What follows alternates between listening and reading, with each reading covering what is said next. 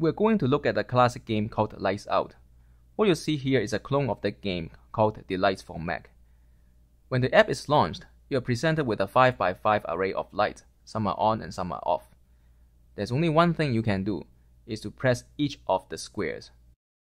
If I press the middle square, its light will toggle, and the square above will have its light toggle as well, the one below, the one on the right, and the one on the left. So let me just do that. Now if I click again, I go back to what I had before. What happens if you press something that is on the border, say this one here? What happens is, you will toggle the light of the square, as well as the one above, the one on the right, and the one below. And if you press the top left square, the squares that are affected are the ones that are marked green. The goal of the game is to turn off all the lights.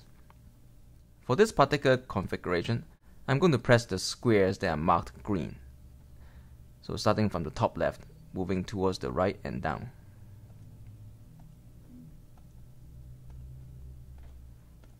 And voila! I made it seem so easy because I already worked out the solution beforehand.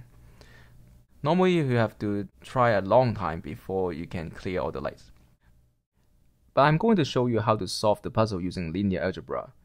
And to do that, I'm going to illustrate on a smaller version of the puzzle, a 3x3 version. What we are going to do is, we are going to model this mathematically. And to do that, let me just number these squares. 1, 2, 3, 4, 5, 6, 7, 8, and 9. One thing to observe is, if you press a square an odd number of times, it's the same as pressing it once. And if you press it an even number of times, basically it's the same as not having pressed it at all. What we're going to do is, we're only going to keep track of whether or not a square is pressed an odd or even number of times. And we'll use 1 to represent odd and 0 to represent even. And for each square, we're going to mark down what happened, which squares are affected when you press on that square.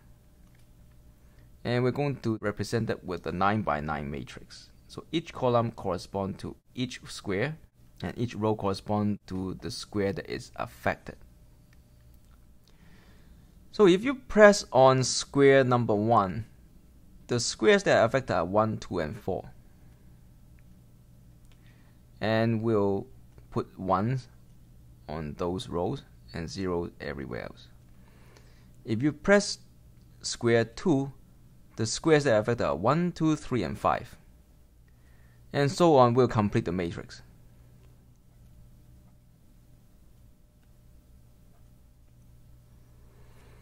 So that's our matrix. Again, each column corresponds to each square that is pressed, and each row in a column corresponds to the squares that are affected by a press. Now, if we represent the configuration of light as a column vector, we have ones in rows 1, 2, 4, and 8, and 0s everywhere else. And the goal now is to find a subset of columns that are to the right hand side, modulo 2, that is 1 plus 1 is 0. Right? Because if I pick column 1, say, well, I'm affecting square 1, 2, and 4. Basically, that will get rid of the lights 1 in squares 1, 2, and 4. If I have a subset of the columns, when you add them together, that is exactly the right hand side, then I have toggled off all the lights. And so we are looking for a solution to this matrix equation. This is a rather large system, 9 equations and 9 unknowns, and we could save some time by using Gaussian elimination. Remember that the operations in Gaussian elimination are the following.